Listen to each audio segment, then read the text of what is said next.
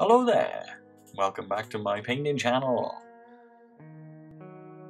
Today we're going to be testing out different colour washes on zombies.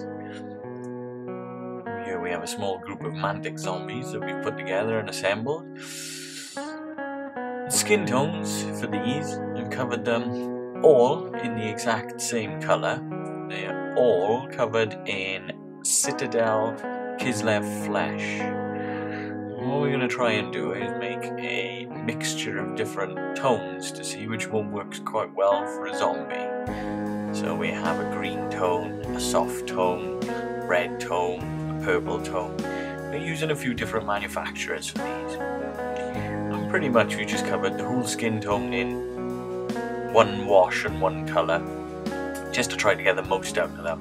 And once they're covered, I've gone back and I've reapplied the skin tone to try to see which ones stand out the most. I had high hopes for the green wash, but I think the green would probably work better in splotches and in patches rather than on a whole miniature and covering up a whole model. But it doesn't look too bad. I mean, it looks very, very messy from here, but as I say, once you go back and you bring back the skin tones and things like that, it does have a unique sort of effect. I was hoping that with the green it would make him look a lot more rotten, which it does in some ways, but maybe not as much as I was hoping.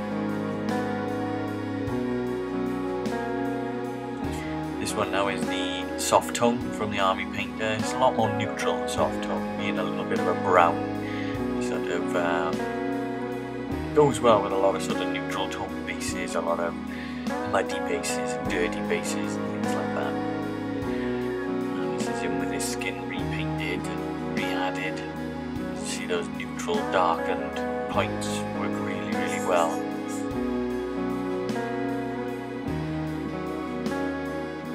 So I think the brown is probably the safest option, the soft tone.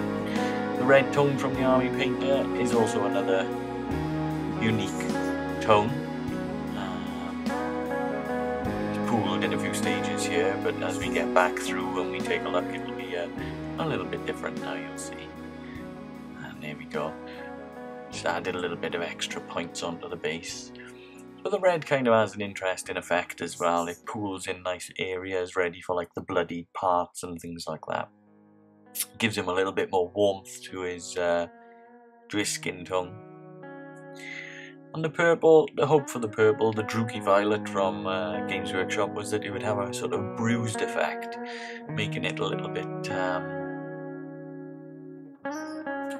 more darker and bruised up. So there you go, there's 4 different tones, 4 different ways to paint up and wash your zombies. Nice and quick and easy, simple little video today. Let me know which colour is your favourite in the comments. And thanks again for tuning in and checking out some of my painting. Appreciate the views. Thank you very much.